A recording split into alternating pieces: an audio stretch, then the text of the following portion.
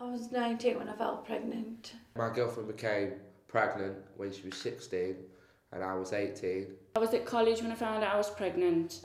And me and my mum started arguing because my boyfriend lived with me.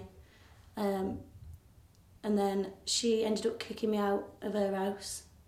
When my daughter was 6 months old, me and my dad had a big argument and he ended up assaulting me. I had to leave college because I fell pregnant. I had to leave home. When the baby was only 3 months old, my girlfriend's mum kicked her out. I was 6 months pregnant, didn't know who to go to, didn't know how to apply for housing. I didn't know how to run my own household. I was living from house to house, sharing everybody's stuff, not having nowhere to put our stuff. I was classed as homeless, so I didn't have nowhere to go. I was lodging here, there and everywhere.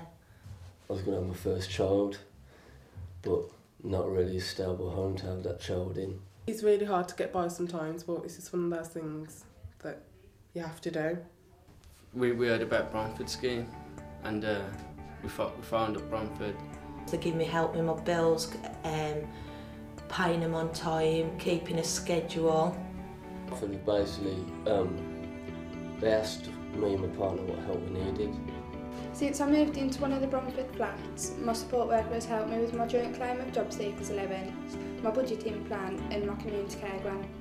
These have given me and my little family help, which has actually kept me out of trouble as well, because if it hadn't have been for Bromford, I would have been out stealing things like cars or burgling just to pay my way to provide for my kid. Now we've got our own flat with my partner and our baby's just been born. We're living as a family, all safe and secure.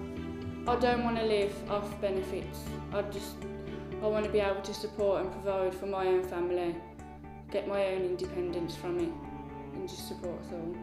I'm being a proper adult, a father and I'm a partner as well.